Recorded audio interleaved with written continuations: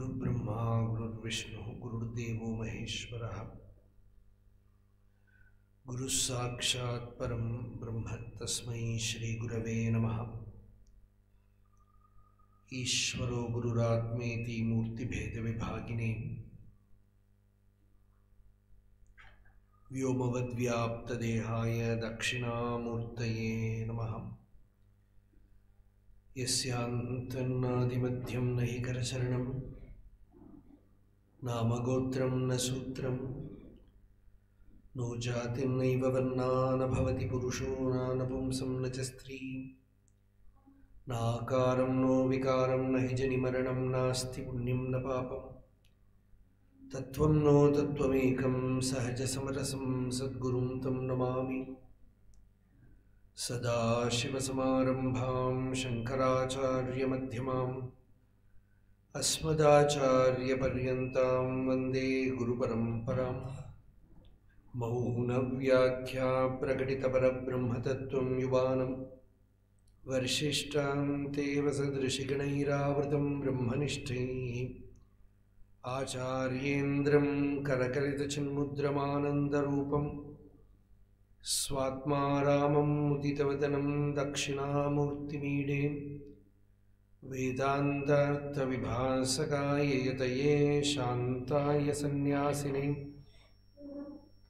नानावादिनगेन्द्रसङ्गपवये योगीन्द्रवन्द्याय च मोहध्वान्तदिवाकराय भगवत्पादाभिधां बिभ्रते तस्मै भाष्यकृते नमोऽस्तु सततं पूर्णाय बोधात्मनिम् अपारसच्चित्सुखवारिराशेः यस्योर्मिमात्रं भुवनं समस्तं गुहाहितं तं रमणं गभीरं चिन्ताविहीनं हृदि चिन्तयामि।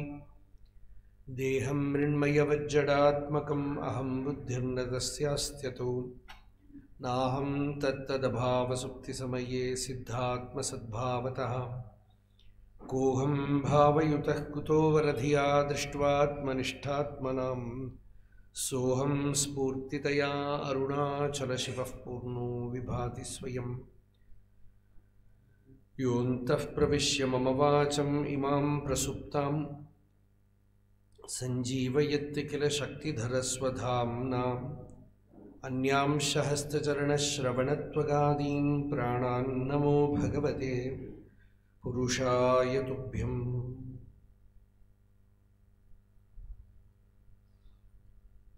सर्ववेदान्तसिद्धान्तगोचरं तम् अगोचरं गोविन्दं परमानन्दं सद्गुरुं प्रणतोऽस्म्यहम्।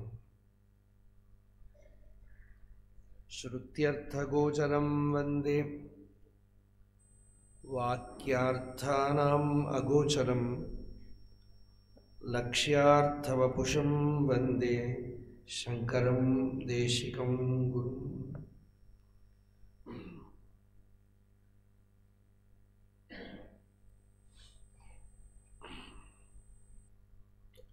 आनन्दग्रन्थத்தில் போடு विवेकचूडामणि கொஞ்சம் வருஷங்கள் முன்னால இதே போல பிராத்தகால சத்சங்கம் விவேகச்சூடாமணி சொல்லின்னு வந்திருக்கோம். அதனால் அதில் பூர்வ பாகங்கள்லாம் பூர்த்தி ஆயிடுது. ஒரு 122 ஸ்லோகங்கள் வரைக்கும் ஆயிடுது. அதுக்கப்புறமும் தொடங்கி வச்சுருக்கோம், ஆனால் அங்கேருந்து எடுத்துக்கிறோம். சூடாமணி அப்படின்னாக்கா தலையில் வச்சுக்கக்கூடிய ரத்னம். இங்கேயோ கேட்டிருக்கோமே இந்த சூடாமணி சுந்தரகாண்டத்தில். சுந்தரகாண்டத்தில் சீதாதேவி சூடாமணியே அனுமான் கிட்ட கொடுத்து ராமர்கிட்ட கொடுக்க சொல்றார். இந்த சூடாமணி தான் விவேகம்ங்கிறது தான் சூடாமணி. தலையில் வச்சுக்கிற அலங்காரம் சூடாமணி. தலைக்கு அலங்காரம் என்னதுன்னா விவேகம், ஆத்ம அனாத்ம விவேகம்.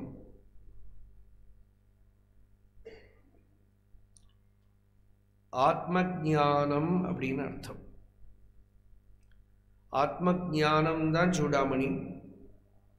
ஆத்ம ஞானம் இருந்துடுத்தானால் வேற எந்த அலங்காரம் இல்லாட்டாலும் அழகா இருக்கும். ஆத்ம ஞானம் இல்லையானால் என்ன அலங்காரம் இருந்தாலும் ஒன்றும் நன்னா இருக்காது. பாரஹ அவிவேகினஹ சாஸ்திரம். பாரோ பாரம் ஞானம் ச ராகிணஹ. அசாந்தஸ்ய மனோபாரஹ. பாரஹ அநாத்மவிதஹ வபுஹு அப்படின்னு யோக வாசிஷ்டம். விவேகம் இல்லாதவனுக்கு எல்லாம் படிச்சு வச்ச சாஸ்திரம் எல்லாம் ஒரு பாரமா இருக்கும். விவேகச்சூடாமணியிலே ஒரு ஸ்லோகம் வரும். கழுதைக்கு சந்தனத்தை கட்டி முதுகில வச்சுதானே அது பாரமாக தான் தெரியுமே தவிர நம்ம மணக்கிறது சந்தனம் தூக்கின்னு போறேன் கௌரவம் இருக்காது. என்ன ஸ்லோகம் அது? யதா கரஹ சந்தனபஹாரவாஹி பாரஸ்ய வேத்தா நது சந்தனஸ்ய. கழுதைக்கு சந்தனம் பாரமாக தான் இருக்குமே தவிர சந்தனம்ங்கிற கௌரவம் இருக்காது. அந்த சந்தனம் தூக்கின்னு இருக்க எல்லாமே பார்த்தீங்கன்னாக்க ஒரு விதத்தில் சொன்னால் பக்தி தான் ஆத்ம சாட்சா்காரம்னே சொல்லுவேலாம். ஒரு சால கிராமத்தை வீட்டில் வச்சுட்டே இருக்கும், அதில் விஷ்ணுன்னு பாவம் வரதுக்கு தானே பக்தி கூப்பிடுறோம். அதே போல் ஆத்மா நமக்கு நித்திய சித்தமாக தான் இருக்கு, அதில் பக்தி வரல, அவ்வளவுதான். ஸ்வஸ்வரூப அனுசந்தானம் பக்தி ரீத்தியபிதீயத்தேன்னு விவேகச்சூடாமணி தான் வருது. ஆத்மஸ்வரூபத்தை அன்போட நினைச்சு பார்க்கறது இருக்கே அதுதான் பக்தி. அதுல ஒரு இன்ட்ரெஸ்ட் வருது, ஒரு ஃபேசினேஷன் வருது. ஆத்மாங்கிற சப்தமே உங்களுக்கு பகவன் நாமத்தை கேட்கிற போது பக்தனுக்கு பக்தி வரா மாதிரி ஆத்மாங்கிற சப்தம் கேட்கிற போதே ஞானத்துக்கு தகுதி இருக்கிறவனுக்கு ஆத்மா சமாதி பாவம் வரும். ஞானத்துக்கு முன்னாடி பாவனா வரும் அப்படின்னு பகவான் கீதையில சொல்றார் இல்லையா. பாவனை இல்லையானா சாந்தி இல்லைங்கிறார் கீதையில. பாவனாங்கிறது என்னன்னா சூரியோதயத்துக்கு முன்னாடி அருணோதயம் வரா மாதிரி நிர்விகல்பமான அனுபூதி வரத்துக்கு முன்னாடி வரக்கூடிய அனுபவத்தோட ஒரு இன்டிமேஷனுக்கு தான் பாவனான்னு பேரு. அந்த பாவனா வரும். ஆத்மாங்கிற சப்த ஸ்ரவணத்தினாலே பாவனா வரும்.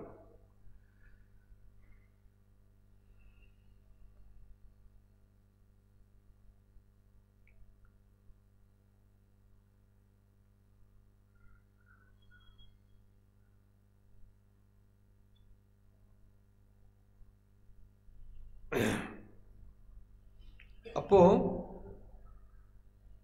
என்ன சொல்லின்னு வரும் விஷயம்?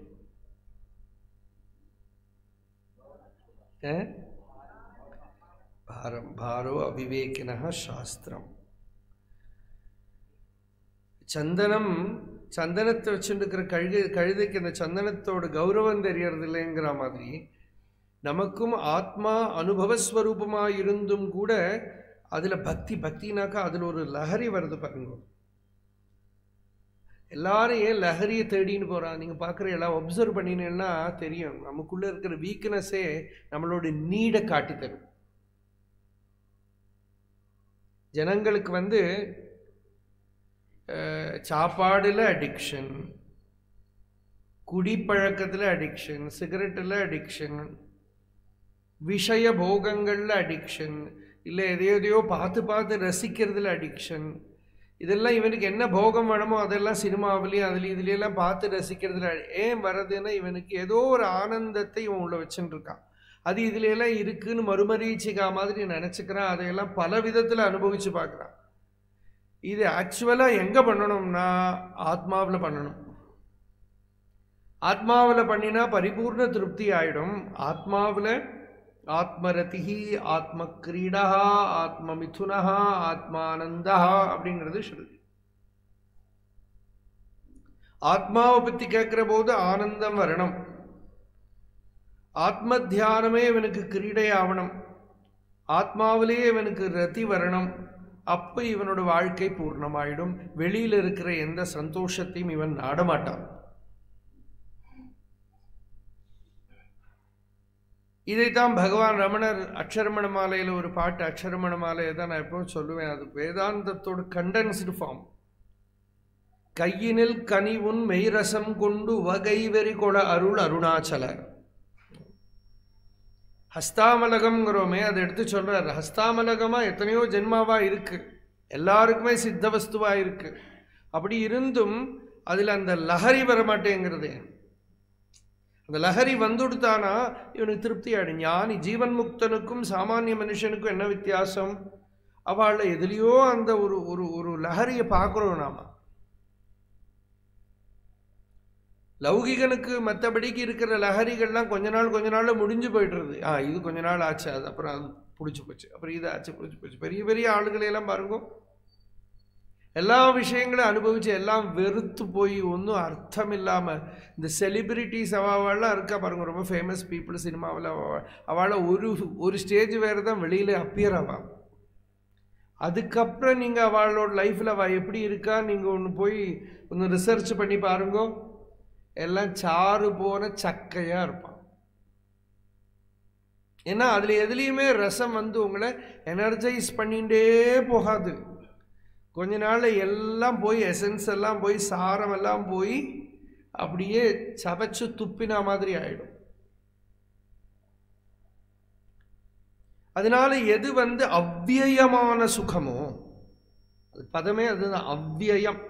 வியயமாகாதது, தீந்து போகாதது, நம்மளை மேலுக்கு மேல மேலுக்கு மேல அபிவர்த்ததே. யோக வாசிஷ்டம் சொல்றது, மீதியெல்லாம் தீந்து போயிடும், இது மாத்திரம் ஒரு தடவை உள்ள வந்துடுத்தானா அபிவர்த்ததே. சர்வாப்யேவ கலாஜந்தோஹோ அனபியாசேன நஷ்யதி இயம் ஞானகலாத்யந்தா சகிருஜாதா அபிவர்த்ததே. உள்ள அப்படி எனர்ஜைஸ் ஆகிண்டே இருக்கு. வயசாகிறது வார்த்தக்கியம் ஆக ஆக உங்களுக்கு எந்த விஷய சுகத்தை அனுபவிக்க முடியும்? எதில் உங்களுக்கு எனர்ஜி வரும்? ஒன்றும் வராது. பகவத் தியானத்தில், ஆத்ம தியானத்தில் தான் எனர்ஜி வரும். நம்ம பகவத் தியானம்னு சொல்கிற ரூப தியானம், பூஜை, பஜனை எல்லாம் கூட ஒன்றுமே முடியாமல் படுத்துக்கிற வேறு தான் பண்ண முடியும். எல்லாமும் நம்மளை கைவிட்டு போனாலும், நம்மளை கைவிடாதது உடம்போட எனர்ஜியும் போயிடுத்து, எல்லாம் போனாலும் கூட இதுக்கெல்லாம் பின்னால் இருக்கிற அந்த சைத்தன்யம் இருக்கே, அந்த சித் இருக்கே, அது அப்படியே ஸ்வயம் பிரகாசமான வஸ்து. அது நித்திய சித்தமாக நமக்கு உபலப்தம், நித்திய உபலப்தம்னு பேர், எப்பவும் கிடைக்கப்பட்டிருக்கிறது. அந்த வஸ்துவில் தான் நமக்கு எனர்ஜி இருக்கும். எனர்ஜினா பிராணன். பிராணன் இருந்தால் தான் கொஞ்சம் சந்தோஷம் இருக்கும். இந்த பிராணன் எங்கே கிடைக்கும்? பிராணனை தேடி தேடி போகிற போது பிராணன் முக்கிய பிராணன்கிறோம் நம்ம. அந்த முக்கிய பிராணன் வந்து ஆத்மாவில் தொட்டுண்டு நிற்கிறது இல்லையா? துரியா காபித்வம் அப்படின்னு நேற்றுக்கு அந்த துரியத்துக்கிட்ட தொட்டுன்னு இருக்கிற பிராணன், அந்த பிராணன் வந்து ஆத்மானுபவத்தில் மட்டும்தான் கிடைக்கும். அப்போ அந்த ஆத்ம தத்துவத்தை ஸ்ரவணம் பண்ணுறோம், அப்புறம் அதை மனனம் பண்ணுறோன்னா பிரியமாக திரும்ப திரும்ப திரும்ப நினச்சி பார்க்குறோம். அப்புறம் அதுவே நம்ம ஸ்வரூபங்கிறத நிதித்தியாசனம் பண்ணுறோம். இதுக்கு தடையாக இருக்கிற பிரதிபந்தங்களையெல்லாம் நீக்கம் பண்ணுறோம். இந்த பிரதிபந்தங்களை நீக்கம் பண்ணுறது தான் ஒவ்வுதல்னு தமிழில் சொல்லுவா. துறவரம்பா சந்நியாசம்பா எல்லாமே என்னென்னா பிரதிபந்த நிவர்த்தி. எது எது எனக்கு ஆத்ம தியானத்துக்கு தடையாக நிற்கிறதோ ரொம்ப இன்டெலிஜெண்ட்டாக பண்ணணும். அதை என்னன்னாக்கா நேற்றுக்கு சொன்ன மாதிரி நம்ம சந்நியாசம் நினச்சோன்னா அதுக்கு ஒரு கான்செப்ட் இருக்கு எல்லாருக்கும். அப்புறம் அந்த சந்நியாசமே ஒரு பெரிய சம்சாரமாக போயிடும். அதனால சந்நியாசம்னு நம்ம சொல்கிற போதெல்லாம் சந்நியாச யோகம் அப்படின்னே உபனிஷத் சொல்கிறது. கீதையும் அதை எடுத்துட்டது சந்நியாச யோகம்ங்கிற பதத்தை. அந்த சந்நியாச யோகம்னா என்னன்னா, எது எது எனக்கு ஈஸ்வர தியானத்துக்கு தடையா இருக்கும் அதை நீக்கி வைக்கிறேன்.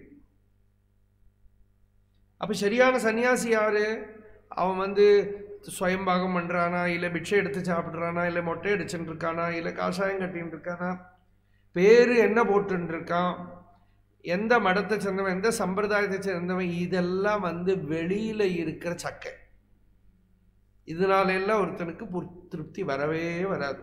ஆனால் இதெல்லாம் சம்பிரதாயம், அது நம்ம ஒன்றும் நிஷேதம் பண்ணலை. அதாவது அதோட விஷயமே வேறு. அது வந்து சம்பிரதாய பரிபாலனத்துக்காகவோ நம்மளாம் இப்போ பூணல் போட்டுக்கிறோமே, கோத்திரம் எல்லாம் சொல்கிறோமே, அது மாதிரி அதுவும் ஒரு விஷயந்தான். ஆனால் எசென்ஷியலி இந்த ஆந்தரிக சந்நியாசம் எல்லாருக்குமே தேவை. ஆந்தரிகமாக இருக்கக்கூடிய, அப்போ நிரந்தரம் பகவத் ஆத்ம தியானம் பண்ணுறது தான் சன்னியாசிக்கு லட்சணம். இப்போ சந்திரசேகர பாரதி சுவாமியை பற்றி யாரோ ஸ்லோகம் எழுதியிருக்கா, யாரோ எழுதியிருக்கா தெரியல. சதா ஆத்ம தியான நிரதம் விஷயேபிய பராங்முகம் நௌமி சாஸ்திரேஷு நிஷ்ணாதம் சந்திரசேகர பாரதி அப்படின்னு எழுதியிருக்க. ரொம்ப அழகான ஸ்லோகம். ஒரு சன்னியாசிக்கு லட்சணம் இதுதான். சாஸ்திரேஷு நிஷ்ணாதா, சாஸ்திரம் நன்னா சாஸ்திரத்தை தெரியும், எப்பவும் ஆத்ம தியானத்திலேயே நிஷ்டையோடு இருக்கா. சதா ஆத்ம தியான நிரதம், விஷயங்களில் பக்கத்துக்கே போல, விஷய லோக விவகாரமே பண்ணலை. இது அவருக்கு பர்ஃபெக்டாக சூட் ஆகும். சில மகான்களையெல்லாம் பற்றி ஸ்லோகம் எழுதினாலும் அது இவாளோட பாவனையாக இருக்கும். ஆனால் இவரை பொறுத்த வரைக்கும் இது வந்து கரெக்டாக சூட் ஆகும். ஏன்னா விஷயங்களா அந்த மடத்தில் கூட எதுலேயுமே தலையை போட்டுக்கல, மட விவகாரத்தில் கூட தலையை போட்டுக்கல, மடாதிபதியாக இருந்தும் கூட தலையை போட்டுக்கல. சாஸ்திரங்களில் பர்ஃபெக்டான ஞானம், ஆத்ம தியானமே இதுவாக இருந்த ஒரு பக்தி, அதுலேயே ஈடுபாடாக இருந்திருக்கார் இல்லையா. அப்போது இதுதான் வேதாந்திக்கு லட்சணம். இதில் நாம் வந்து நம்மளால் முடிஞ்ச அளவில், எனக்கு தெரியும் இப்போ எல்லாரும் முமுட்சுகளோ பிரம்மச்சாரிகளோ கொஞ்சம் பேர் இருக்கா, பிரம்மச்சாரிகள் இருக்கா, பெரும்பாலும் முமுட்சுக்கள் தான் நீங்கள்லாம். இல்லாட்ட இந்த காலங்காத்தால் 7 மணிக்கு இவ்வளோ தூரத்துக்கு எல்லாம் வந்திருக்க மாட்டேன். எல்லாருமே முமுட்சுக்கள் தான். அதனால் நம்ம வந்து எங்களால் சன்னியாசம் எடுத்துக்க முடியுமான்னு கேட்டால் ஒன்றும் இல்லை. நம்ம ஒரு வயசுக்கு மேலே சந்நியாசங்கிற பாவம் நம்ம ஹிருதயத்துக்குள்ளே வந்து கொடுத்தனாலே சந்நியாசம் ஆகிடுது. நம்ம வந்து ஒன்றும் டச் இல்லாமல் இருந்துட்டுருக்கோம், குடும்பத்திலேயே இருக்கலாம். நிறைய மகாபுருஷால் யதி தர்மத்தை எடுத்துட்டு கூட அவள் வீட்லேயே எங்கேயோ ஓரத்தில் இருந்தவாள்லாம் உண்டு. ஆனால் எதுலேயுமே சங்கம் பட்டுக்கலை. ஏன்னா ஒரு வயசுக்கு மேலே அவளால் எங்கேயும் போய் இருக்க முடியாதுங்க. அதனால நாம் வந்து நம்மளால் உள்ள பாவத்தை வருத்தின்னு விட்டா போகிறோம். எல்லா காரியமும் முடிஞ்சு கொடுத்தானால் நமக்கு வயசாகிடுது, இன்னும் பிரத்தியார் காரியத்தில் இடப்பட வேண்டாம், நமக்கு நேரான நேரத்துக்கு சாப்பாடு கிடைக்குமா, இன்னுமே என்ன பண்ணுறது, இன்னும் ஆத்மாவை ஆத்ம தியானத்தை பண்ணுறது, ஆத்ம தத்துவ அனுசந்தானம் முதல்ல, அப்புறம் ஸ்வஸ்வரூப அனுசந்தானம். அப்புறம் முதல்ல வேதாந்த ஸ்ரவணம் பண்ணி ஆத்மானா என்ன, அனாத்மா என்ன, என்னோட ஸ்வரூபம் என்ன எல்லாம் தெரிஞ்சுக்கிறான். அப்புறம் ஸ்வரூபத்தோட ஒரு ஸ்பூர்த்தி, ஒரு கிளிம்ஸ் கிடச்சி கொடுத்தானா ஏகாந்தமாக அதை உள்ள தியானம் பண்ணிகிட்டே இருக்கிறது, கொஞ்சம் கொஞ்சமாக ட்ரெயின் பண்ணிக்கிறது. சனைஹி சனைஹி உபரமேத் புத்தியா திருதி கிரகிதையா. புத்திங்கிறது ஸ்ரவணஜன்யமான புத்தி. அதனால மொள்ள வில் பவரை தீட்டி இந்த திருதிங்கிறது தான் முக்கியம். இந்திரியங்களை மனசையெல்லாம் தாளத்தில் நிறுத்துறது, ஒரு பேலன்ஸில் நிறுத்துறது தான் திருதி. அந்த திருதியை சரி பண்ணிக்கணும், இல்லாட்டா இம்பேலன்ஸ் வந்துவிடும், அப்நார்மாலிட்டி வந்துவிடும், அது வரப்படாது. அதனால் நம்ம எங்கே இருக்கோம், நமக்கு எவ்வளோ பண்ண முடியும், நம்ம யோக்கியதை என்னங்கிறத பார்த்துட்டு அதுக்கு தகுந்தபடி அங்கே கொஞ்சம் கொஞ்சமாக அந்த சாந்தி, அந்த ஆத்ம தியானத்தை கொண்டு வரணும். அதுக்கு வழி பண்ணணும். இதுதான் ஸ்ரோதவ்யா முதல் ஸ்டெப்பு. அப்புறம் மந்தவ்யா மனனம் பண்ணணும். அப்புறம் நிதித்தியாசிதவ்யா தியானம் பண்ணணும். இதுதான் இங்கே நமக்கு வழி. இப்போது விவேகச்சூடாமணியில் வேதாந்த ஞானத்தை அடையிறதுக்காக விவேகம், வைராக்கியம், சமாதி, ஷட்க சம்பத்தி, முமுக்ஷுத்வம், இப்படி இருக்கிற சாதனா சதுஷ்டய சம்பத்தி இருக்கக்கூடிய ஒரு சிஷ்யன் ஒரு சத்குரு கிட்ட, அந்த சத்குரு எப்படி இருக்கார்னா ஸ்ரோத்ரியா அவ்ரஜினா அகாமஹதா யஹா பிரம்மவித்தமஹ பிரம்மண்யுபரதः சாந்தः நிரிந்தன இவானலः அஹைதுக தயாசிந்துः பந்துः ஆனமதாம் சதாம். இந்த லட்சணத்தோடு இருக்கக்கூடிய ஒரு குரு ஸ்ரோத்ரியன். உபனிஷத் சொல்லக்கூடிய அறிவு இருக்கவருக்கு பிரம்மனிஷ்டனாக இருக்கார். ஸ்ரோத்ரிய பிரம்மனிஷ்டனாக இருக்கணும் குருன்னு சொல்லுவாள். ஸ்ரோத்ரிய பிரம்மனிஷ்டனாக இருக்கணும்னா நிறைய பேர் என்ன நினச்சிக்கிறான்னா, அவள் அப்படியே உபனிஷத்தில் அப்படி படிச்சிருந்தா தான் அவன் ஸ்ரோத்ரிய. அப்படி இல்லை, பிரம்மனிஷ்டனாக இருக்கணுங்கிறது தான் முக்கியம். ஆனால் பிரம்மனிஷ்டனை எப்படி தெரியும்? பிரம்மனிஷ்டன்னா கொஞ்சம் அவள் ஒரு நிஷ்டை தெரியறது, ஒரு சமாதி சாந்தி தெரியறது, ஒரு யோக நிலை தெரியறது. அதை பார்த்து தான் அவளை பிரம்மனிஷ்டன்னு சொல்கிறா சாமானிய மக்கள்.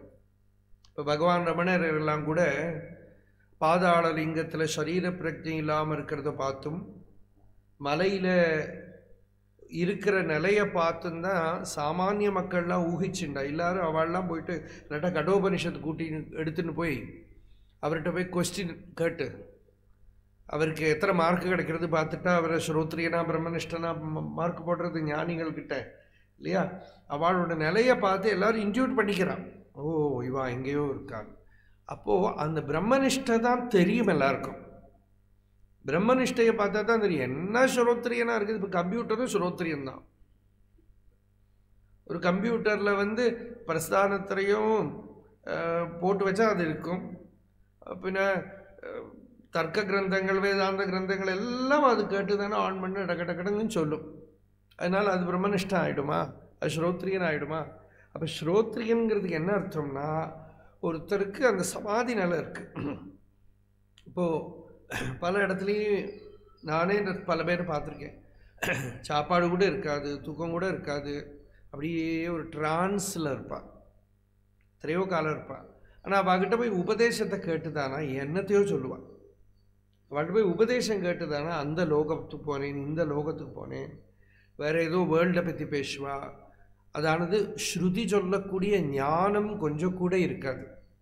அது வேடிக்கை. அப்போ அந்த ட்ரான்ஸ் என்ன? ட்ரான்ஸ் அவளுக்கு ஒரு பிராரப்தம், அவ்வளோதான். அப்போ அந்த ட்ரான்ஸ் பிரம்மனிஷ்டை இல்லைன்னு அர்த்தம். அதை கிளாரிஃபை பண்ணுறதுக்காகத்தான் ஸ்ரோத்ரியா பிரம்மனிஷ்டகான்னு சொல்கிறது. அந்த பிரம்மனிஷ்டை இருக்கு. ரமண பகவானுக்கு எல்லாரும் நினச்சிக்கிறா அவர் பாதாள லிங்கத்தில் காலில் எல்லாம் அந்த புழு கடிச்சு அது தெரியாமல் இருந்தது, அப்படியெல்லாம் இருந்ததுனால தான் அவரோட ஞானத்துக்கு பெருமைன்னு நினச்சிக்கிறான். அப்படியெல்லாம் இருக்கிறவ இப்போ கூட நீங்கள் திருவண்ணாமலையில் போனால் பார்க்கலாம். இப்போ கூட பார்க்கலாம். பல இடத்துலையும் எதுவுமே இல்லாமல் கண்ணெல்லாம் மேலே போய் மிழியே இருக்காது கண்ணில். இந்த கண்ணுக்குள்ளே அந்த ஐபால்ஸு கூட இருக்காது, இப்படி உட்காந்துட்டு இருப்பாள். ஹவர்ஸ் அண்ட் டேஸ் இருக்கிற யோகிகள்லாம் இருக்கா. சில பேரெல்லாம் பார்க்கலாம். பட் ஆனால் அவகிட்ட போய் உங்களுக்கு உபதேசமும் பிரயோஜனப்படாது, லோக நிவர்த்தியும் ஒரு சமயம் உண்டாகாது. இருக்கலாம், ஆனால் உண்டாகணும்னு நிர்பந்தம் கிடையாது. அவளோட ட்ரான்ஸ் ஏதோ காரணத்தினால வந்திருக்கும். சத் சங்கத்திலேயே நிறைய பேருக்கு அந்த மாதிரி ட்ரான்ஸ் வந்துவிட்றது, என்னென்னமோ வந்துவிடுறது, அப்படியே மூர்ச்சை போட்டு கீழே விழுந்துடுவா. இதெல்லாம் ஒரு ஃபேசினேஷன் ஜனங்களுக்கு.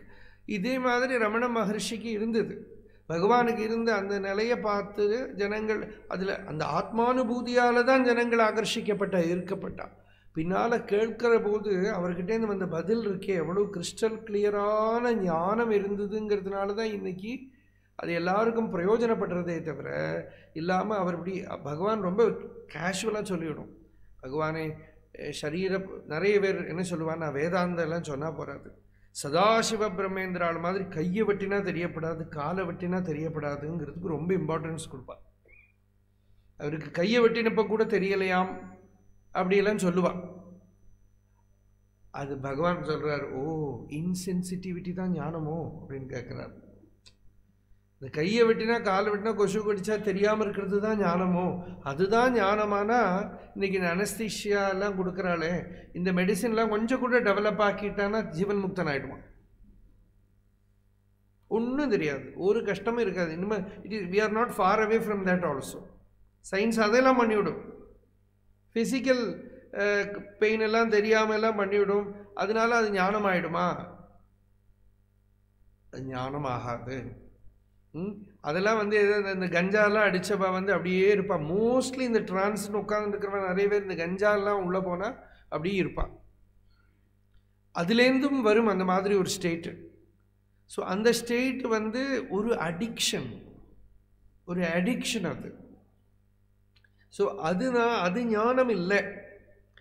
பகவானே இது ரொம்ப கேஷுவலாக சொல்லி விட்டுருது, அது ஞானம் இல்லை. ஞானத்துக்கு இந்த மாதிரி நிலை வேணுங்கிறதும் இல்லை. இருக்கலாம், இல்லாமல் இருக்கலாம். ஞானிகள்கிட்ட அந்த நிலை பார்க்கறது ஒரு அழகு. அவளுக்கு சாந்தமாக நிശ്ചலமாக இருக்கிறது. அந்த சாந்த பகவத் பாதெல்லாம் பார்த்தீங்கன்னா சஞ்சாரம் பண்ணிகிட்டே தானே இருந்திருக்கா, வேலை பண்ணிகிட்டே இருந்திருக்காளே. கிருஷ்ணனை பாருங்க, வேலை பண்ணிகிட்டே இருக்காரு இல்லையா? அப்போது அதுவும் ஞானிக்கு ஒன்றும் தடை இல்லை. நிர்வாசனா மௌனம் தான் ஞானியோட சமாதி. வாசனைகள் இல்லை, பிரதிபந்தங்கள் இல்லாத சாந்தி, நிശ്ചலமான சாந்தி தான் ஞானியோட சமாதி. அதனால ஞானினாக்கா ஞானியோட நிலை நிறைய பேர் வந்து பகவான் ரமண பகவான்கிட்டே கேட்டிருக்காவாள்லாம். ஞானிகள்ங்கிறவாள்லாம் உலகத்தில் விவகாரம் பண்ணுறாளே, வேலை பண்ணுறாளே. இப்போ பகவான் சொன்னார், இந்த உலகத்தில் வேலை பண்ணுறவாள்லாம் அஜ்ஞானிகளானா பெரிய அஜ்ஞானி யார் தெரியுமோ? ஈஸ்வரன். அவர் இத்தனை சிருஷ்டி ஸ்திதி சம்ஹாரம் எல்லாரையும் போட்டு பாடுபடுத்தின்னு இருக்காரு. அவர் பெரிய அஜ்ஞானியாக போயிடுவார். அதனால வேலை பண்ணி விவகாரம் பண்ணிட்டு எல்லாம் இருந்தாலும் ஞானி ஞானி தான். ஞானம்ங்கிறது ஆத்மாவில் இருக்கே தவிர மனசோட ஏதாவது ஸ்டேட் இல்லை ஞானம். இந்த ஸ்டேட்ஸ் எல்லாம் வந்துட்டு போயிடும். எந்த ஸ்டேட்டும் நிற்காது. ஒரு ஸ்டேட்டு வந்தது அந்த ஸ்டேட் போயிடும். ஒரு பாவம் வந்தது பாவம் போயிடும். இப்போ பகவான் ரமண பகவானோட லைஃப்பை பார்த்தாலே அவர் பாதாள லிங்கம் மலை மேலே இருந்த நாளுகளில் ரொம்ப நாளைக்கு அந்த நிர்விகல்ப சமாதியிலலாம் இருந்திருக்காரு. அதெல்லாம் கீழே வரும்போது ரொம்ப கம்மியாயிடுது. சாதாரணமாக தான் இருந்தார், சகஜமாக, சகஜஸ்திதி தான். அது ஏன் வந்ததுன்னா அது அவரோட நியதி, அந்த சரீரத்துக்கு இருக்கிற நியதி. அப்படி இல்லாமையும் பிரம்மாண்டமான ஞான நிஷ்டை இருந்தவாளும் இருந்திருக்கா. அப்போ இந்த ஞானம் ஆத்மஸ்வரூபத்தை குறிச்சு இருக்கிற அறிவு, ஆத்மஸ்வரூபத்தில் இருக்கிற நிஷ்டை, இதுதான் ஞானம். இதை நல்லா தெளிவுபடுத்திக்கணும். அதனால நம்ம வந்து யாரையாவது பார்த்து, யாரோடாவது சரீர மனசை பார்த்து ஏமாந்து போயிடப்படாது. ஆத்மாவை தான் பார்க்கணுமே தவிர குருவோட கூட சரீர மனசை பார்த்து ஏமாந்து போயிடப்படாது. ஓ அவா அப்படி இருக்கா அப்படி இருக்காது. யாரை போல யாராலே ஆக முடியாது. ஏன்னா அவள் சரீரத்தை பார்த்து நம்ம ஏமாந்து போகிறோம். நம்மளும் சரீரம் இல்லை, அவளும் சரீரம் இல்லை. குருக்கிட்டேருந்து தெரிஞ்சுக்க வேண்டியது என்ன? ஸ்வரூபம் பரமாத்மனா, ஆத்மஸ்வரூபம் என்ன தெரிஞ்சுக்கணும். குருக்கிட்ட போய் சிஷ்யன் கேட்குறான், எனக்கு சொல்லித்தாங்க பகவான். ஏன்னா சிஷ்யன் யாருன்னா நல்லா புரிஞ்சுன்னுட்டான். இந்த உள்ள இருக்கிற இந்த சாந்தி இல்லைன்னா லைஃப் இஸ் நாட் வர்த் லிவிங்னு புரிஞ்சுன்னுட்டான். ரொம்ப கஷ்டம்னு புரிஞ்சுன்னுட்டான். அப்போ இந்த சிஷ்யன் குருக்கிட்ட போய் சுவாமின்னு நமஸ்தே. வினயம் தான் முதல் அறிவுக்கு அறிகுறி. நதலோக பந்தோ, நீங்கள் தான் எனக்கு ஒரே ஒரு பந்து இந்த லோகத்தில். காருண்ய சிந்தோ, இதெல்லாம் குருவை கூப்பிடுறேன். இதெல்லாம் முடிஞ்சு போனது, நான் திருப்பி சொல்கிறேன்.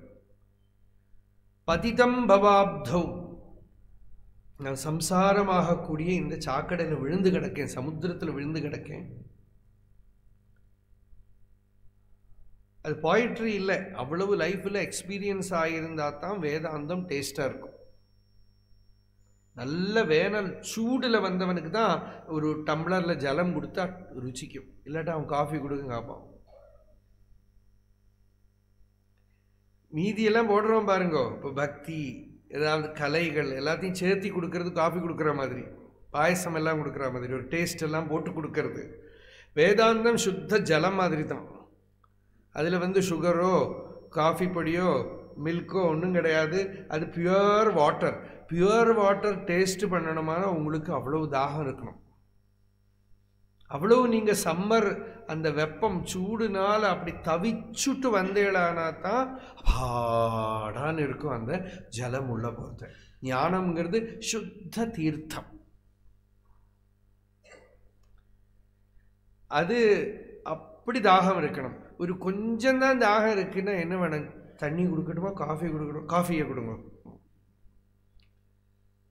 இல்லாட்டா நம்ம என்ன, முதல்ல கொஞ்சம் தண்ணி கொடுங்கப்பா, சுத்த ஜலம் கொடு, அப்புறம் பார்க்குறோம், வேற எதுவும் வேண்டாம் எனக்கு, பச்சை தண்ணி கிடைக்கும்.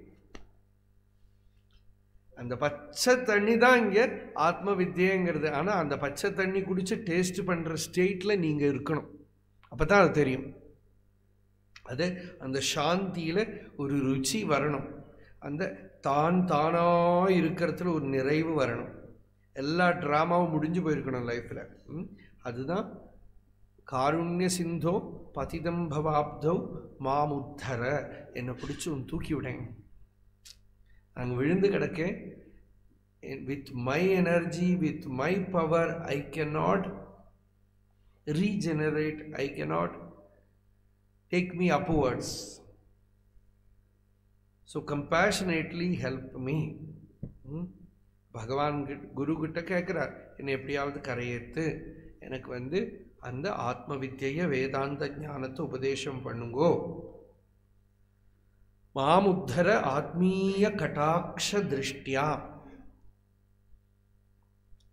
உங்களோட ஆத்மா அனுபவ நிலையில இருந்து உங்க பார்வை இருக்கே, அப்போ குருவோட பார்வை, ஞானி முக்த புருஷனோட, ஜீவன் முக்தனோட பார்வைக்கே அவ்வளோ இம்பார்ட்டன்ஸ் கொடுத்துருக்கான். அதுலேருந்து தான் கோவிலில் சுவாமியோட பார்வை கூட வந்திருக்கோம் நமக்கு தோன்றது. கோவிலில் போனால் ஒரு சைடில் நின்றுன்னு சுவாமியை பார்க்கணும், நேரடியாக நிற்கப்படாது. அந்த சந்நிதியில் போய் நிற்கிறதுக்கு ஒரு ஆசை இல்லையா? அப்போ அந்த பார்வையை கொடுத்து என்னை கரையேற்று அப்படின்னு குரு கிட்ட கேட்குறான். இப்போ முருகனார்லாம் பகவான் ரமணரோட பார்வையை பற்றியே நிறைய பாடியிருக்கார். கடாட்ச திருஷ்டியா ரிஜ்வியாதி காருண்ய சுதாபிவிருஷ்டியாம், நான் துர்வார சம்சாரத வாக்னி தப்தம். நான் என்னோட டெக்னிக் மெத்தடெல்லாம் யூஸ் பண்ணி என்னோட சம்சார துன்பம் நீங்க மாட்டேங்கிறது, தவிச்சுட்டே இருக்கேன். துர்வாரம் அப்படின்னாக்கா வாரயித்தும் அசக்கியம். என்னோட எஃபர்ட், என்னோட சயின்ஸ், என்னோட டெக்னாலஜி, என்னோட மெத்தட் எல்லாத்தையும் யூஸ் பண்ணி பார்த்தாச்சு. ஃபிசிக்கலில் கொஞ்ச நாளாக விளையாடி பார்த்தாச்சு, மைண்டில், சென்சஸில் எல்லாத்தையும் சரி பண்ணி பார்த்துட்டேன், அப்பவும் திருப்தி வரலை. துர்வார சம்சார தவாக்னி சத்தப்தம் தோதூயமானம் துரதிருஷ்டவாதை. ஏதோ சரி ஒரு சத்சங்கம் கிடச்சி கொஞ்ச நாள் அப்படி மெடிடேஷன் பண்ணி சௌக்கியமாக இருக்கலாம்னு நினச்ச திடுப்புன்னு ஏதோ ஒன்று நடந்துடுது லைஃப்பில். இல்லையா? எல்லாருக்கும் புரியும், சொல்கிறதே புரியும். ஏன்னா கொஞ்சம் வருஷம் வாழ்ந்துட்டாலே நமக்கு தெரியும் அது இல்லையா? அந்த தெய்வம்னு பேர், அதுக்கு விதின்னு பேர். காண முடியாதது, எதிர்பார்க்க முடியாதது, எது அகஸ்மாத் பிரவர்த்ததே, எங்கேருந்து வந்ததுன்னு தெரியாமல் துப்புன்னு ஒரு இன்சிடெண்ட் நடக்கிறது லைஃப்பில். அதை பின்ன தாங்கவே முடியலை. இது மட்டும் வந்திருக்கலைனாக்கா, இந்த மாதிரி மாத்திரம் நடந்திருக்கலைனாக்கா நான் இப்படி நிம்மதியாக இருந்திருப்பேன். இப்படி போய் நடக்கணுமா எனக்கு அப்படின்னு கேட்பான். அதுதான் அதிருஷ்டம்னு பேர். துர்வார சம்சார தோதூயமானம் துர அதிருஷ்டவாதை. அதிருஷ்டம் நல்லது நடக்கும், அப்போ அது துரதிருஷ்டம் இல்லை. துரதிருஷ்டம் துரதிருஷ்டம் தமிழில் சொல்லுவோமே, அதுதான் இங்கே துரதிருஷ்டவாதைகி. அது காத்தடிக்கிற மாதிரி அப்பப்போ ஒவ்வொன்றும் நடக்கிறது. பீதம், நடுங்கி போயிருக்கேன். எதை பார்த்து பயப்படணுமோ அதை பார்த்து பயப்படணும். பயம்னு ஒரு இமோஷன் இருக்குது பார்த்தீங்கன்னா நமக்குள்ள. எல்லா இமோஷன்ஸும் அது எங்கே யூஸ் ஆகணுமோ அங்கே யூஸ் ஆனால் நல்லது. அல்லாமல் ஒரு இமோஷன் கெட்ட இமோஷனே கிடையாது. பயம்னா என்னென்னா, இந்த சம்சாரத்தை பக்திர்பவே மரண ஜென்ம பயம் ஹிருதிஸ்தம். பர்திருஹரி சொல்கிறார், ஈஸ்வரன்கிட்ட பக்தி வேணும், மரண ஜென்மத்தை பற்றி நினச்சி பயம் வேணும் அப்படின்னு. இப்போ பீதம், நான் ரொம்ப ஐ எம் ரியலி டெரிஃபைடு, நடுங்கின்னு இருக்கேன் பகவானே. ஏன்னா லைஃப்பில் இருக்கிற கஷ்டங்கள் அதையெல்லாம் வாழ்ந்து பார்த்துட்டேன். இதுக்கு உலகத்தில் பரிகாரம் இல்லைன்னு தெரிஞ்சு விட்டேன். உங்ககிட்ட பரிகாரம் இருக்குன்னு தெரிஞ்சுன்னுட்டேன். அது தெரிஞ்சுனா தானே இந்த பக்தி வரும் இல்லையா? ஒரு one side you see that there is sorrow, there is suffering, And on the other side, you see there is a solution. When you see that there is solution, then your surrender becomes meaningful. Your seeking for solution becomes meaningful. Then true, genuine bhakti comes there. ஒரு பக்கத்துக்கு suffering தெரிகிறது, இன்னொரு பக்கத்துக்கு பரிகாரத்தை தேடுறோம். அந்த பரிகாரம் குரு கிட்ட இருக்கு தெரியற போது எங்கிருந்தோ வந்து ஆமாயந்து பிரம்மச்சாரிணஸ்வா, அந்த குருன்னு சொல்றாரு எங்கெந்தோ பிரம்மச்சாரிகள் வரட்டும் என்கிட்ட. அவளா நல்ல இந்திரிய நிகிரகம் உள்ளவாளா, மனோ நிகிரகம் உள்ளவாளா, சத்தியத்தை ஆசைப்படுறவாளா வரட்டும். பிரமாயந்து ஷமாயந்து தமாயந்து விமாயந்து எல்லாம் பிரார்த்தனை பண்றது வேதம். அப்படி உள்ளவா வந்து அவளுக்கு என்ன கொடுக்கிறார் இவர்? இந்த வேதாந்த தத்துவ ஞானத்தை, யான் பெற்ற இன்பம் பெருக இவ்வையகம், நான் எந்த ஒரு ஆனந்தத்தை திருப்தி அடைஞ்சிருக்கிறோ அதை நான் உங்களுக்கு கொடுக்கிறேன். இது அதுதான் சத் சங்கம்னா அதுதான். சத் சங்கம்ங்கிறது இப்போ நம்ம விவேகச்சூடாமணி அப்படின்னு சத் சங்கம்னு சொல்கிறோம். அது என்ன? எனக்கு எது உபயோகப்பட்டிருக்கோ, எது எனக்கு பூர்வீகர்களாக ரிஷிகள்லாம் அனுபவிச்சிருக்காளோ, அவள்லாம் நமக்கு எதை கொடுத்துருக்காளோ அது உங்ககிட்ட பகிர்ந்துக்கிறதுக்கு தான் சத் சங்கம்.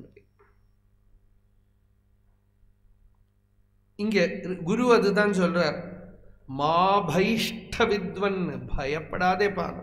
இப்படி சொல்ற ஒரு குரு வேணுமே இல்லையா?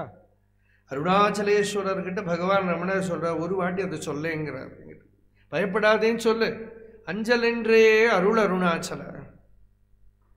இங்க இந்த குரு சொல்றார் மா பைஷ்ட வித்வன். பகவத் பாதாள் நமக்கெல்லாம் பண்ணின அனுகிரகம் அது. வித்வான்னாக்கா விவேகின்னு அர்த்தம். யாரு ஸ்பிரிச்சுவல் லைஃபை சூஸ் பண்ணிட்டு இருக்கானோ அவன் தான் வித்வான். மா பைஷ்ட வித்வன் தவனாஸ்தி அபாயா, அவனுக்கு எந்த ஆபத்தும் கிடையாது. You will never come across any calamity in life henceforth, because you are in a safe hand. So no more fear. Ma bhaishta vidvan tava nasti apayah samsara sindhoho tarane asti upayah. There is a way to cross this samsara sindhu, this ocean of suffering, sorrow, grief. இந்த சம்சார சமுத்திரத்தை கடக்க நல்ல வழி இருக்கு. அந்த வழி என்ன? நீங்க ஏதாவது புதுசா கண்டுபிடிச்சிருக்கீங்களா? இல்லையா? இப்ப எல்லாம் நிறைய பேர் சொல்றாளே, நாங்க ஃபர்ஸ்ட் டைம் கண்டுபிடிச்சிருக்கோம், எல்லாம் அட்வர்டைஸ் பண்றா. அப்படி ஒரு வழி இல்லை.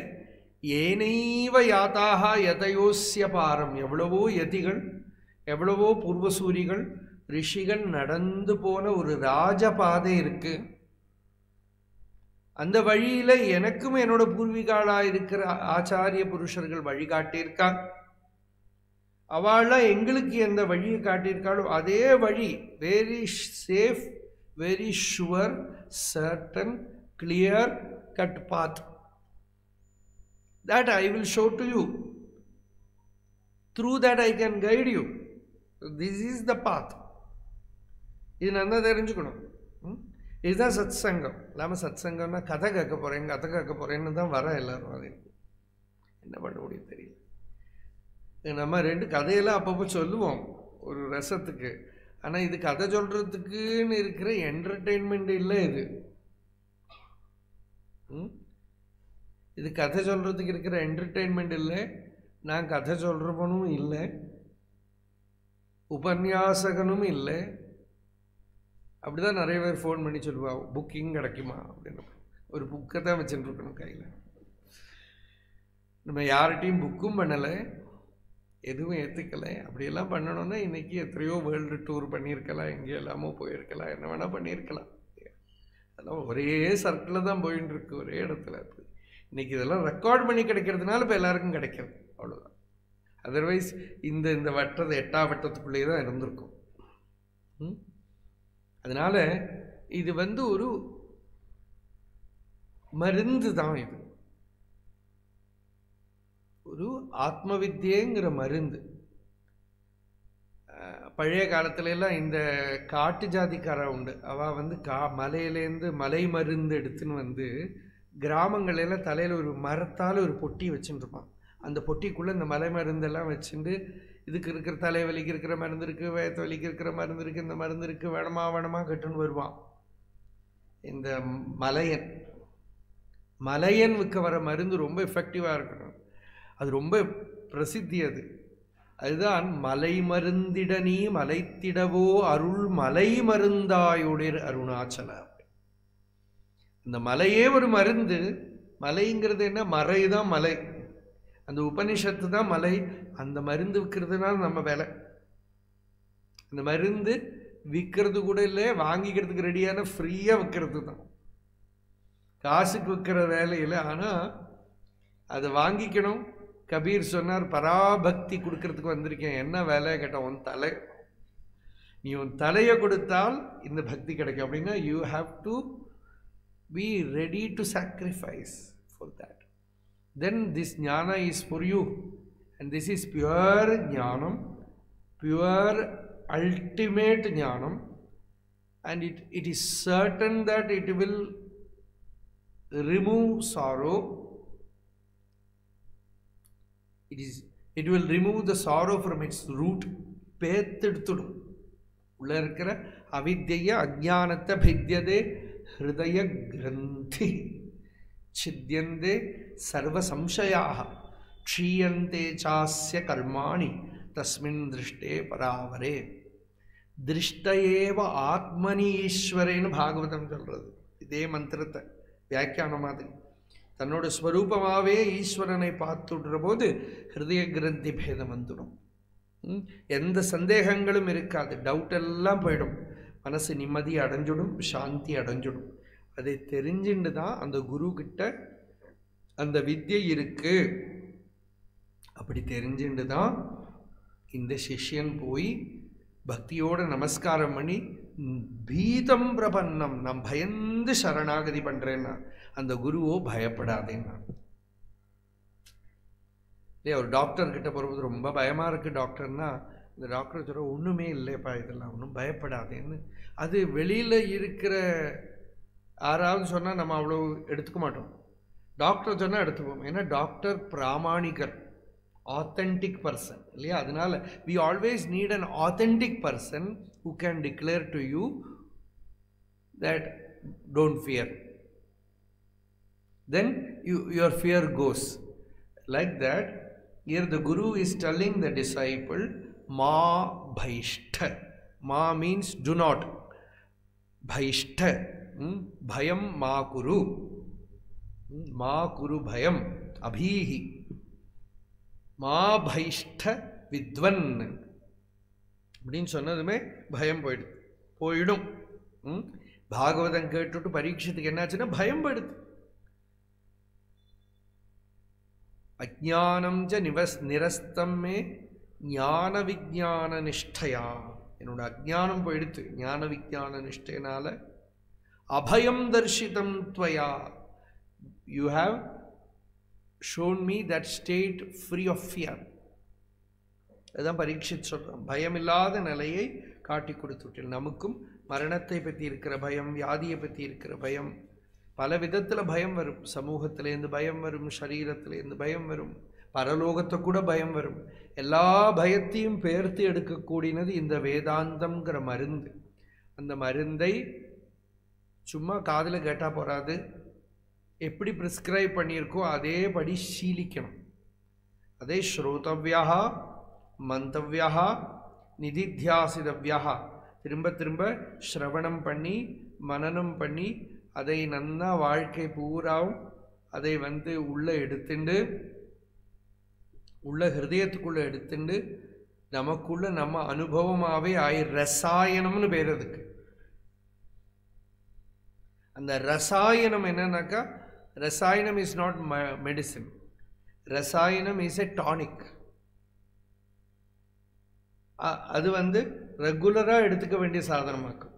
மெடிசின் என்னதுன்னா ஒரு வியாதி வரும்போது தான் எடுத்துக்கணும், வியாதியை நிவர்த்தி பண்ணுறதுக்கு. ரசாயனம் நமக்கு அது எடுத்துக்கணும். அது மாதிரி இது ரசாயனமாக எடுத்துட்டு தினமும் சீலிச்சுட்டே வந்து கொஞ்சம் கொஞ்சம் கொஞ்சம் கொஞ்சமாக வர எத்தனையோ காலத்தில் இருக்கிற அந்த அனுஷீலனத்தோட பலமாயிட்டாக்கும் ஒரு பெரிய ரமண மகர்ஷியோ இல்லை சங்கராச்சாரியரோ இல்லை சுகபிரம்ம மகர்ஷியோ இல்லை எத்தனையோ முக்த புருஷர்கள் இருந்திருக்காளே, அவளெல்லாம் அதோட ஆஃப்டர் எஃபெக்ட் ஆகும்.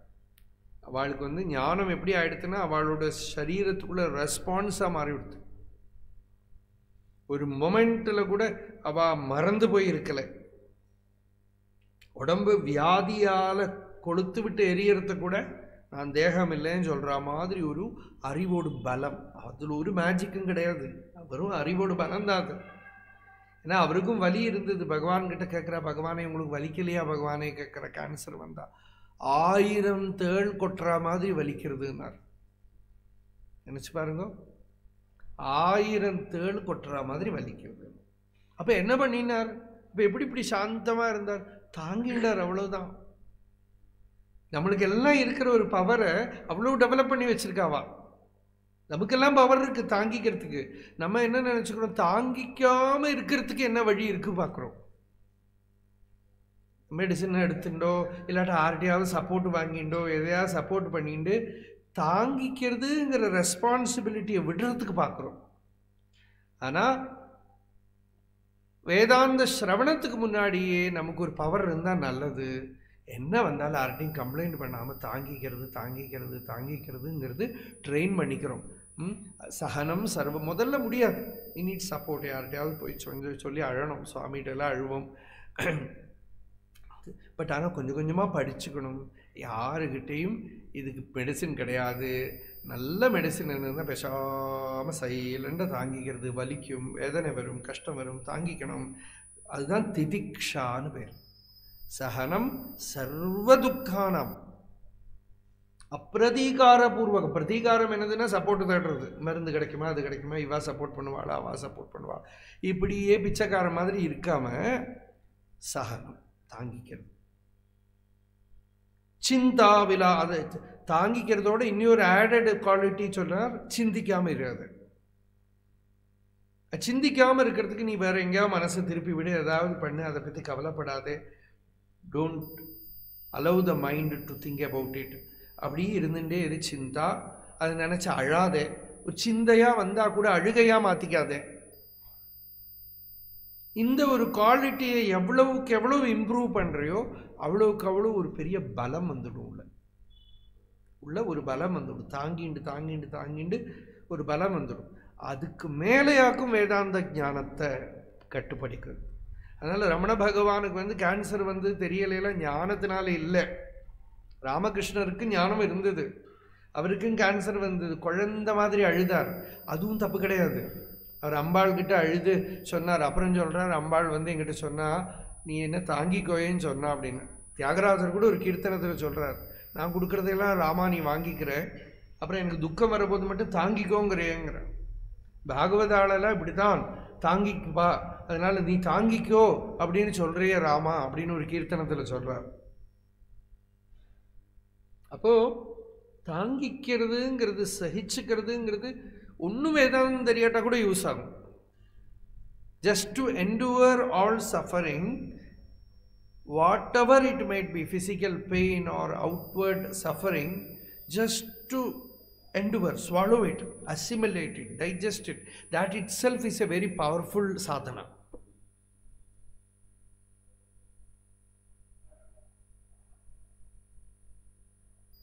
You cannot do anything else. At least train this without thinking, without lamenting, without complaining to others about one's problem. Because every person who suffers, he thinks he alone is having that problem. எங்ககிட்ட வந்து கேளுங்க, நாங்கள் சொல்லித்தரோம். ஊரு பூரா கேட்குறோம். ஒவ்வொருத்தர் வந்து சொல்லி அவள் சொல்கிறது அவளோட ப்ராப்ளம் தான் அடுத்த ஆளுக்கு இருக்கும். இன்னும் வேறு யார்கிட்டையோ இருக்கும். வேறு கொஞ்சம் அதோட பேட்டர்ன் தான் மாறுமே தவிர சஃபரிங் இஸ் சேம்.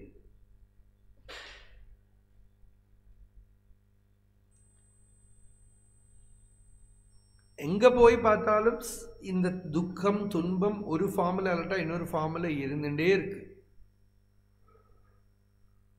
அதனால இதை கம்ப்ளைண்ட் பண்ணிட்டு காரியம் இல்லை. நம்ம தலையில் எடுத்து ஏதாவது கொஞ்சம் கம்ப்ளைண்ட் பண்ணுவோம். பட் தெரிஞ்சுக்கணும், இது திதிக்ஷா. கீதை தொடங்குற போதே பகவான் என்ன சொன்னார் அர்ஜுனன் கிட்ட? திதிக்ஷஸ்வ பாரத, தாங்கிக்கோப்பா, தாங்கிக்கோங்க. கீதை ஆரம்பிக்கிற போது அதுக்கு மேலே அந்த ஒரு தாங்குதல் இருந்து விடுத்தானால் அதுதான் பாடிலி ப்ராப்ளம்ஸ்க்கெல்லாம் பரிகாரம். அதுக்கு டிரான்சென்ட் பண்ணி நமக்குள்ள ஒரு பூர்ணத்துவம் இருக்கு, அதை தெரிஞ்சுக்கணும். சரீரம் மனசு ஒன்றும் நான் இல்லை, அதுக்கெல்லாம் அப்புறம் இருக்கிற ஏதோ ஒரு வஸ்து இருக்குது. அது என்னன்னு கேட்குறாரு இந்த சிஷ்யன். எதை தெரிஞ்சுண்டா பூர்ண திருப்தி வருமோ, சாந்தி வருமோ, ஆனந்தம் வருமோ அந்த வஸ்து எனக்கு சொல்லி கொடுங்கோன்னு கேட்டால் அதுதான் குரு சொன்னார், பயப்படாதே, வழி இருக்கு. அததே சம்பிரபக்ஷ்யாமி ஸ்வரூபம் பரமாத்மனः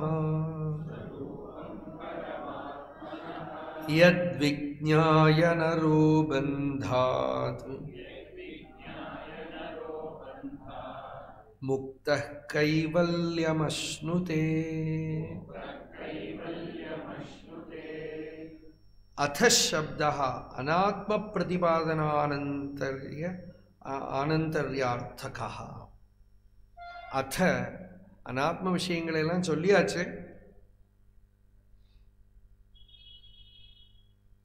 அதெல்லாம் விட்டாச்சு. அதுக்கப்புறம் இப்போ நான் வந்து பரமாத்மஸ்வரூபம் சம்பிரபக்ஷ்யாமி ஸ்வரூபம் பரமாத்மனா. பரமாத்மாவை தெரிஞ்சுக்கணும் நீ ஆசைப்படுறே, பரமாத்மாவோட ஸ்வரூபத்தை சொல்கிறேன். அதோட பிரயோஜனம் என்ன?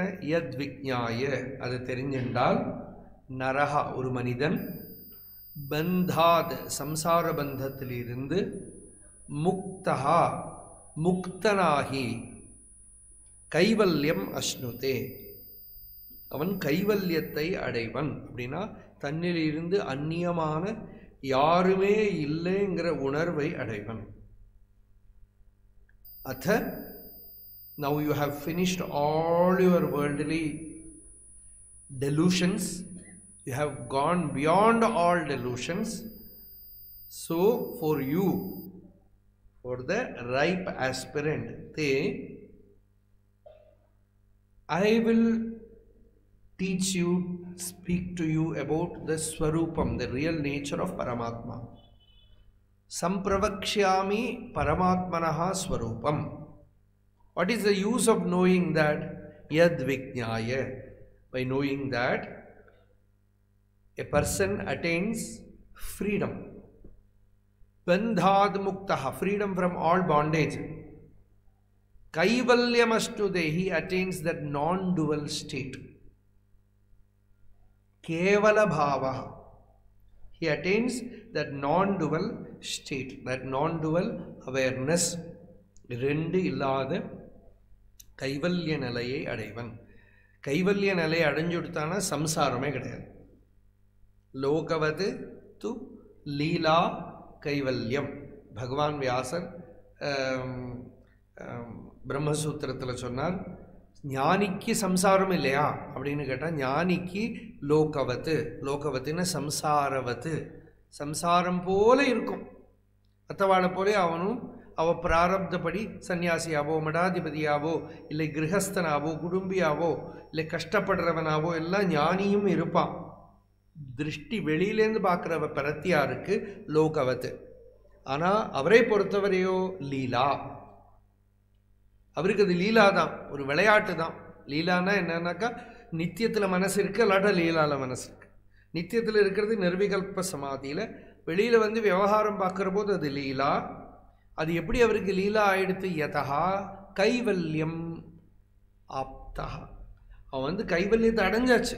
ரெண்டு இல்லாத நிலையை அடைஞ்சதுனால, ஆத்மாவிலிருந்து அந்நியமான வஸ்து இருக்குங்கிற பிரமை அவரை விட்டு போனதுனால சம்சாரஹ நாஸ்தி ஞாதே தத்வே கஹ சம்சாரஹ தத்வஜானே உதிதே சதி சம்சாரஹ திரோதி திரோபவதி. சம்சாரம் மறைஞ்சு போயிடுது. தத்துவஜானம் உதிச்சதோட அவனுக்கு சம்சாரம்னு ஒன்றும் கிடையாது. அவன் சம்சாரி மாதிரி இருந்தாலும் கூட சம்சாரம் கிடையாது. அவனுக்கு அந்த இடத்துல கைவல்யம் தான் இருக்கு. ரெண்டு இல்லாத நிலை, ரெண்டற்ற நிலை. நானற்று என்னது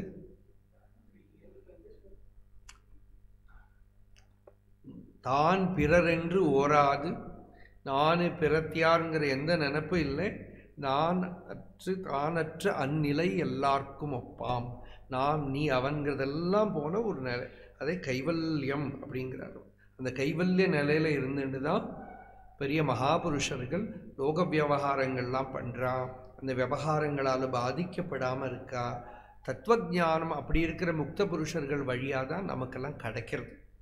அதுதான் இங்கே அப்படி இருக்கிற குரு தான் இங்கே உபதேசம் பண்ணுறார். அததே சம்பிரவக்ஷ்யாமி ஸ்வரூபம் பரமாத்மனஹ யத் விஜ்ஞாய நரோ பந்தாத் முக்த கைவல்யமஸ்னுதே.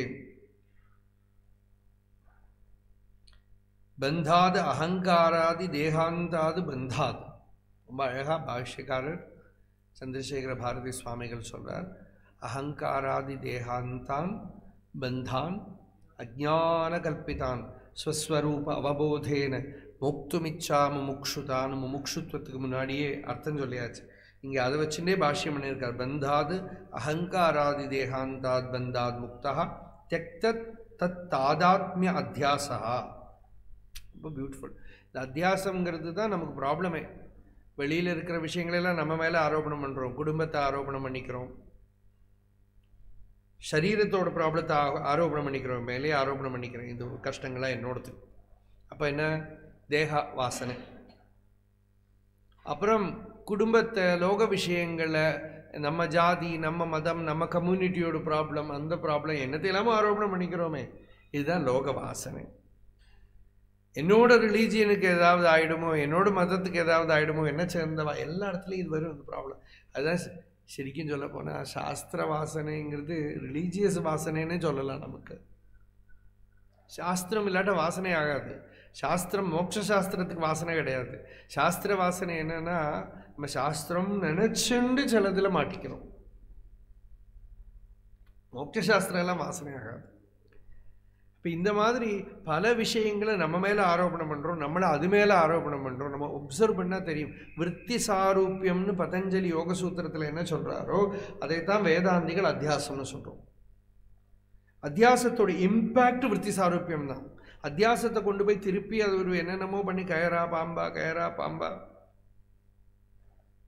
அப்புறம் ஒருத்தர் ரொம்ப நேரம் வேதாந்தம் கேட்டுட்டு, now I understood. What did you understand? I understood that Brahman is rope and I am the snake. முடிஞ்சு போச்சு.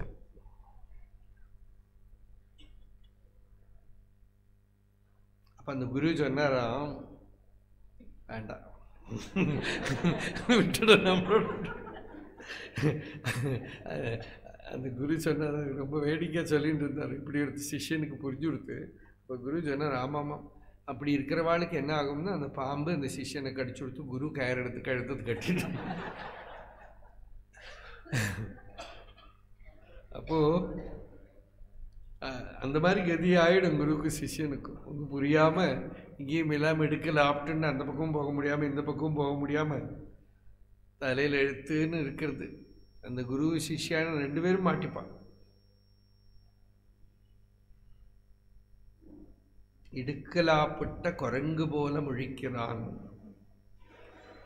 இதெல்லாம் கேட்டுட்டு வந்து புரியாமையே. அப்போ அதை நம்ம தொடர்ந்து நாளைக்கு இந்த குரு பரமாத்மஸ்வரூபத்தை என்ன சொல்கிறான்னு பார்ப்போம். ஆத்மஸ்வரூபம் நமக்கு நித்திய சித்தமான வஸ்து. சரீராதிகள்லேருந்து வத்திரிக்தமாக பிரகாசிக்கக்கூடிய சித் ஸ்வரூபத்தை குரு விவேச்சனம் பண்ணி சொல்கிறார். சிஷ்யன் அதை ஸ்ரவணம் பண்ணி ஸ்ரவண மாத்திரத்தாலேயே கிரகிச்சுக்கலாம். और श्रवणத்துக்கு அப்புறம் மனனம் இது தியாசனம் பண்ணி அதை கிரகிச்சுக்கலாம். அது சிஷ்யனோட பக்குவத்தை ஆசிரியச்சிருக்கு. எவ்வளோ பக்குவமாக இருக்கானோ அதுக்கு தகுந்தபடி. அதுதான் தொடர்ந்து நாம் நாளைக்கு பார்க்கிறோம். அருணாச்சல சிவ அருணாச்சல சிவ அருணாச்சல சிவ அருணாச்சல சிவ